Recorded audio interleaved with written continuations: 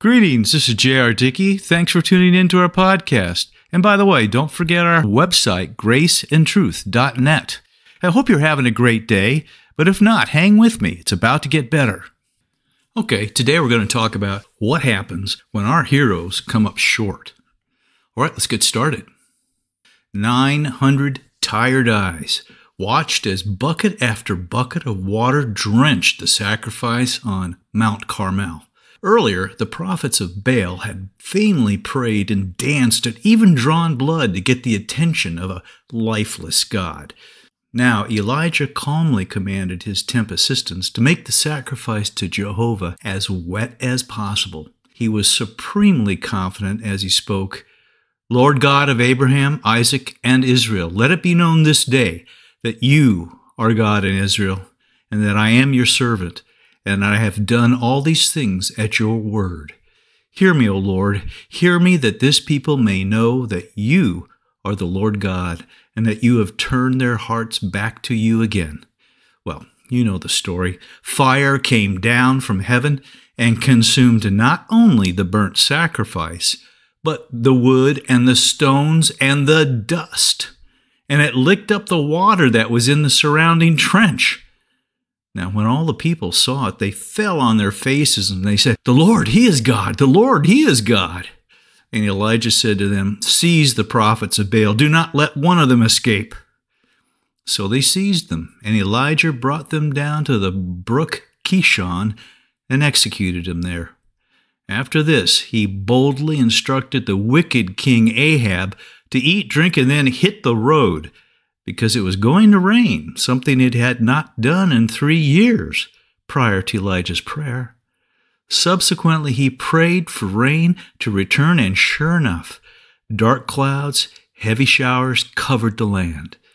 Then on foot, he outran the king's chariot, arriving at the royal city ahead of Ahab. Ooh, awesome. Hundreds of mocking eyes watched as mountains of lumber, lakes of pitch were used to erect a strange edifice, something so large in size and structure as to awe even the ridiculers.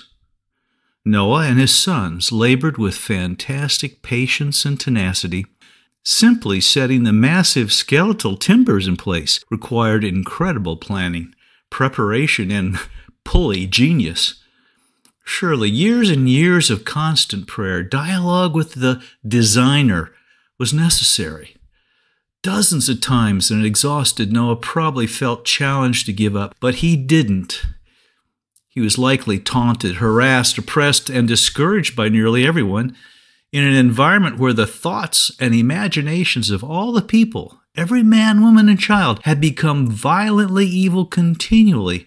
You can imagine his concern with vandalism, to say the least. He was alone, but he was faithful. And he finished. He did all that the Lord God instructed him to do. No detail was tossed aside. No effort was considered a waste of time. Finally, the time arrived. With just a week's warning, Noah prepared to board. Perhaps it was a crisis of faith. God had to beckon him from within the ark to enter. Noah knew that going into the ship, he was leaving behind all he knew. The entire world was going to be destroyed. But he obeyed, surely with overwhelming sobriety. Shortly afterward, a pair after pair of all sorts of animals filed tamely into the monstrous structure. Curious neighbors likely looked on. Rumor had it he thought it was going to rain, something it hadn't ever done before. And there in the boat was this preacher of righteousness along with his family. "Hey, how are you going to close the door?" they might have laughed. But the mirth changed to dearth when God himself closed the doorway. Awesome. Thousands of anxious, fearful eyes gazed upon a young lad as he exited the king's tent. Some shook their heads. Some turned away, dropping their weapons in sheer disillusionment. Some shouted attaboys, but they could barely be heard above the din of jeers and laughter coming from across the valley. Can you hear it? Poised on opposing sides of the gulf between them, which was strewn with discarded armaments in the previous day's casualties, were the hosts of the Philistines and the army of King Saul. Surely this was a ruse, some thought. Perhaps it was Saul's way of discrediting the taunting challenges of the enormous man now standing between the armies. They all watched in fascination as the young lad trotted down to the stream and seemed to be praying. "No, he's not bowing, he's picking up stones," said one Israeli soldier to another. "Stones?" The young boy was David, and before him was a giant nearly twice his height. Here's a conversation that might have taken place. "Eliab, isn't that your little brother?" "What?" Eliab's face was part angry, part shocked, part afraid when he noticed it was true. He was about to run down and stop his youngest brother when suddenly the giant roared again, "Am I a dog? Who is this pitiful little runt with a stick in his hand?" David shouted something back, but it was hard to hear. "Don't worry, Eliab," said one of the soldiers nearby, holding him back. "He'll dance around, dodge a spear, and then come back up here as fast as a mountain goat." "I hope so," thought the older brother, knowing his father was going to hold him responsible. But just then David ran headlong towards the giant, straight at him. "What's that in his hand?"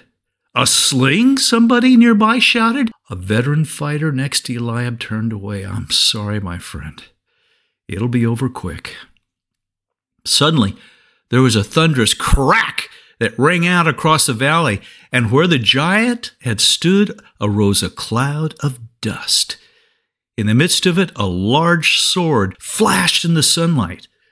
Both hordes could not believe their eyes as the young boy held up the dismembered head of Goliath, the champion of Gath. Like a mighty wave, courage filled the hearts of Saul and his men, while horrible fear engulfed their enemies. The battle was engaged. Victory was complete. Awesome. You know, the Scripture is filled with such stories of supreme faith and obedience. In considering them meditatively, we can almost hear the crowds as they cry out or mock or cheer. Nevertheless, these heroes inspire us to greater obedience to the Lord. As Rich Mullins sang, stories like that make a boy grow bold. Stories like that make a man walk straight. But we have a particularly nasty aspect to our nature that God doesn't. We are awed by the heroic deeds of the faithful, but we are also inclined to critique anything and anyone that falls short of our personal standards. When someone fails our measurement, we are often moved to write them off, to look elsewhere for our picture of perfection. Thus marriages crumble, thus pastors fumble, thus friends and followers grumble. Yes, even heroes fail. Looking back at our stories, Elijah sulked, exhausted from his arduous journey to the backside of the desert, where he moped and felt the weight of the world on his shoulders. The hole he was in was more than this cave. It was darker than the mountain's hole. It was lonelier than the desert wastes. It was a fear filled with depression. God spoke to him. "What are you doing here, Elijah?" So he said, "I've been very zealous for the Lord God of hosts, for the children of Israel have forsaken your covenant, torn down your altars, and killed your prophets with the sword. And I alone am left, and they seek to take my life." Next, Noah, he puked, possibly. There in the lonely tent, he fell down utterly drunken from the wine he had made. Was it because of the reality of a worldwide devastation that had set in? Was it fear of the burden of starting a new world all over from scratch? Was it unexpected fermentation? Whatever the cause, he was drunk as a skunk, and as a result presented a real stumbling block to his family. The preacher of righteousness was wasted, inebriated, and probably in the buff. David, he ogled. He had turned from leading the armies of Israel to voyeurism. His lust for the naked woman on the nearby housetop erupted. Orders were given, and in a short space of time, David had violated terribly the marriage of one of his most trustworthy mighty men. Not content with betrayal, he plotted deception, and when that failed, he plotted murder. In doing so, he set in motion the consequences that brought lifelong tragedy, personal grief, family chaos, and national disaster. Heroes and hienies. Just about the time we're thinking someone is really awesome, they turn out to be really awful. And we're bitterly disappointed. We break up, walk away, go to yet another church. We become monastic, bombastic, sarcastic, and sad. But someday you'd think it would sink in. Hey, it's a package deal. Now, God is never surprised. He knew it before they blew it. He knows the end from the beginning. We, however, are amazed and disillusioned by how those we admire can rise so high and yet fall so low. Why do you suppose God promised, "Never will I leave you, never will I forsake you"? Precisely because it is our inclination to believe that He is caught off guard and sometimes becomes as bitterly disappointed as we are in others' failures or our own. But He is not. That's not to say, however, that He condones our sin or even tolerates it. He dealt with it eternally on Calvary and deals with it even now as we submit to Him. Yes, both dealings are part of the deal. But He made the package in its original perfection and understands exactly what we have become in its corruption. When He died on the cross, He bought the whole package, if you would. It's not that part of our nature belongs to us or to the devil and part to God. No, He owns it all, lock, stock, and barrel. So when He put you together with that spouse, it wasn't surprising to Him that you've had challenges. And when He led you to that church, He knew you'd find people and situations that rubbed you the wrong way. And when He says, "I love you," it's not because you've fooled Him into thinking you're better than you are. I submit that a significant part of the fractured, disintegrated condition of the contemporary church is related to this issue.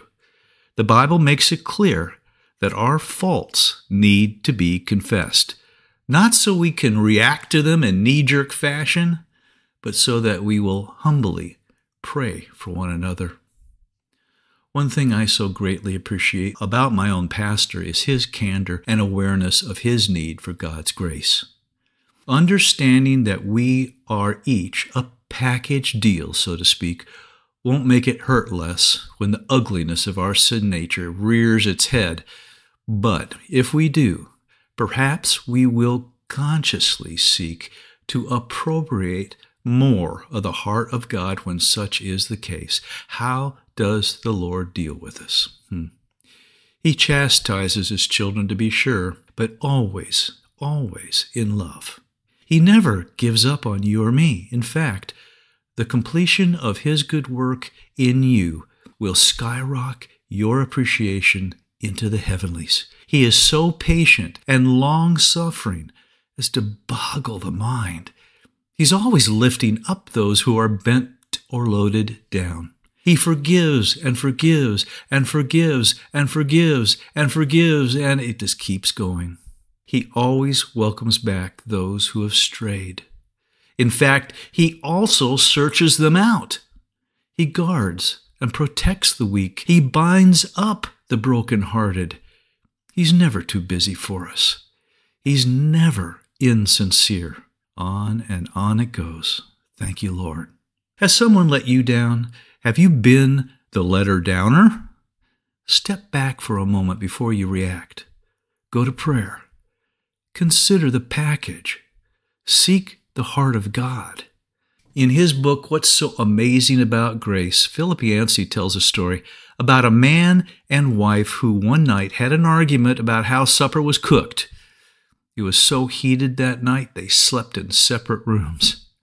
Neither has approached the other to say, "I'm sorry," or to offer forgiveness, and they have remained in separate rooms years after the argument. Each night they go to bed, hoping that the other will approach them with an apology or forgiveness, but neither goes to the other. Quote, "In the final analysis, forgiveness is an act of faith. By forgiving one another, I am trusting that God is a better justice maker than I am. By forgiving, I release my own right to get even and leave all issues of fairness for God to work out. I leave in His hands the scales that must balance justice and mercy." Elijah, Noah, David, you and me. We're all a package deal in God's eyes, and praise His name, He knows just how to deal with it. Now, may the Lord grant you peace in the midst of any storm, and faith to trust Him. Look for our next podcast, and may you realize more of His grace, abundant grace, today.